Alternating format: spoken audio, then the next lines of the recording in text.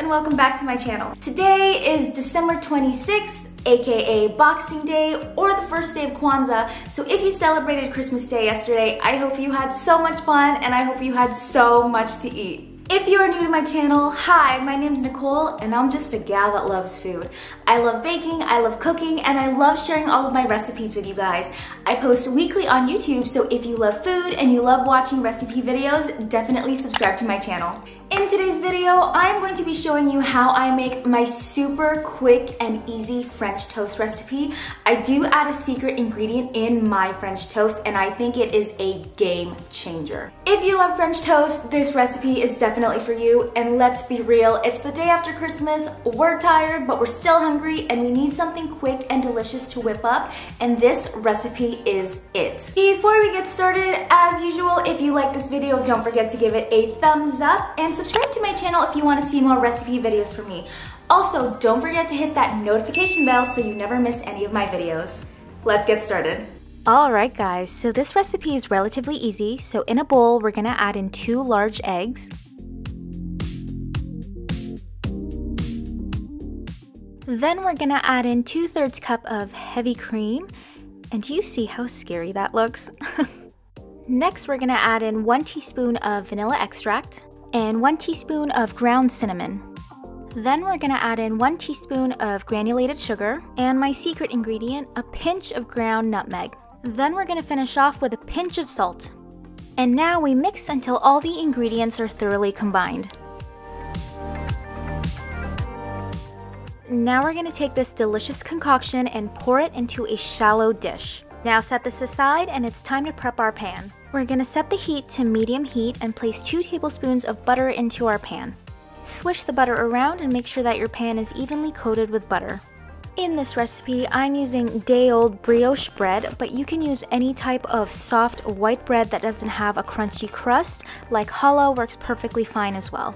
Dunk these slices of bread into your egg concoction, making sure it's evenly coated, and place it directly into your hot pan, and we're gonna flip once they've turned a golden brown. At this point, your kitchen should smell like cinnamon French toast heaven.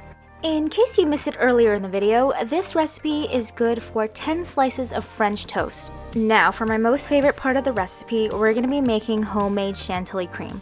In a bowl, we're gonna add in 1 cup of heavy cream, half a teaspoon of vanilla extract, and then using a hand mixer on medium speed, we're gonna mix until our cream becomes frothy.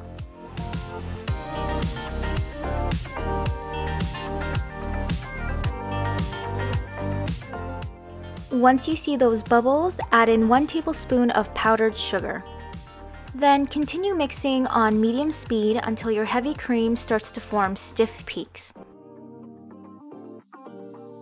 And that is it for our homemade Chantilly cream. It's super easy. Look at how soft and silky it looks, and it's so delicious.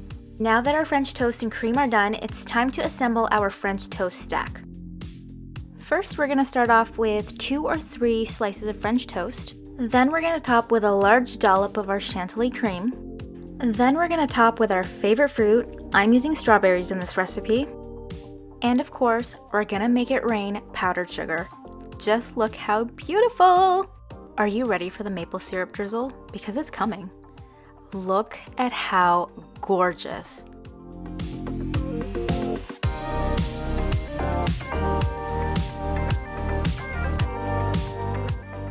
And lastly, this is totally optional, but I felt a little festive, so we're gonna add in a sprig of rosemary.